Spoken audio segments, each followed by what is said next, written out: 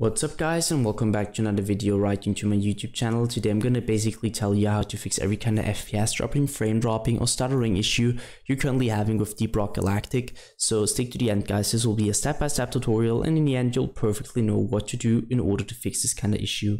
Before we start right into the video, I just want to let you guys know that I would really appreciate it if you would just leave a like, a comment or a subscription right into my YouTube channel. It'll really make my day and help me out as a little YouTuber as I am.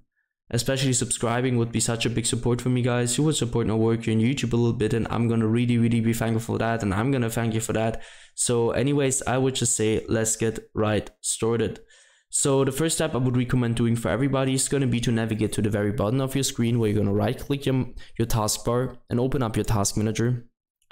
Once you did that, simply navigate to the top left corner of your screen where you're going to click into processes. And once you click processes, I want you to simply click onto CPU and end every single task which has obviously nothing to do with Windows and is currently having too much CPU usage, and also do the same thing for your GPU.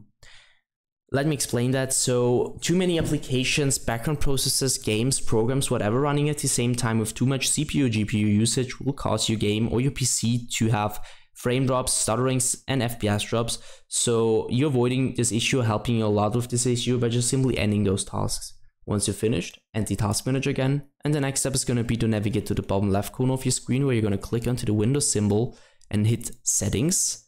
You're going to navigate to gaming and stick around the Xbox game bar, where I obviously want you to turn this off because the Xbox game bar doesn't really come with any benefit besides impacting your performance really bad. You don't want it, so just simply turn this off and navigate as the next step to captures. What I want you to do is going to be to stick around background recording and go to record in the background while I'm playing my game, and also to turn this off, because if this is turned on without you even knowing that, this will impact your performance really bad. Everyone knows if you're recording something on your PC, it will impact your performance, especially in low-end or bad PCs. And either way guys, you don't want to record something with Windows, so just simply turn this off and come back once in a while to check if this is really turned off. Next step is going to be to click onto game mode, and I can really tell you now to turn this off or on. You need just to check it for yourself. So a system specifically, just turn this off or on and stick with the setting which is working better.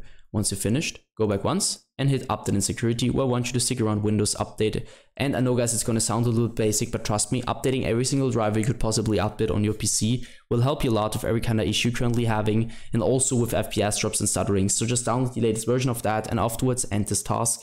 And do the same thing for a graphics card. So download the latest driver, it will help you a lot and provide the best possible performance for your PC in general. That's it for the video. I hope that I could actually help you out of this one guys. If it was like that, just leave a like, a comment or a subscription. And yeah, I'm really sorry if I couldn't help you, but I'm just trying to do my best in order to help you out. Either way, I hope you guys have a wonderful day. See you at the next one, and bye.